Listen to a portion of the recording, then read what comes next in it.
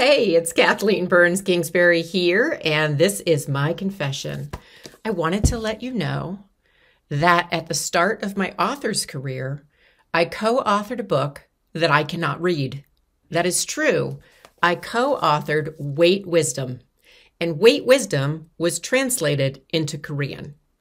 I do not know Korean, although I have a book that I co-wrote that's in Korean. So that's kind of cool, huh? Weight Wisdom was actually a book that was co-written when I still worked in the field of counseling psychology.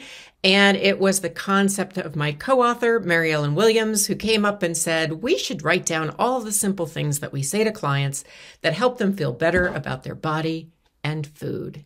And we pitched the idea, and my first book, co-written, was created. And then it did so well, it was translated. So I have always thought fondly of this book because of having it in a language that I can't read. Now, some people may have actually studied Korean and learned to read it. And now that I'm sharing this confession out loud, I'm feeling kind of a little bad that I didn't do that. But I was busy writing 4 other books myself after that one. So that's where I put my time and energy.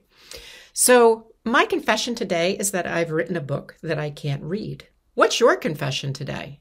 Please share it with me in the comments below. Make sure that you tag me in Twitter at KBK Speaks or in LinkedIn at Kathleen Burns Kingsbury. And together, as women entrepreneurs, we can tell the truth about what it's really like to be an entrepreneur. This is Kathleen Burns Kingsbury. Thanks for listening. And if you ever want to pick up your copy of Weight Wisdom in Korean, I think you can get it on Amazon. Take care.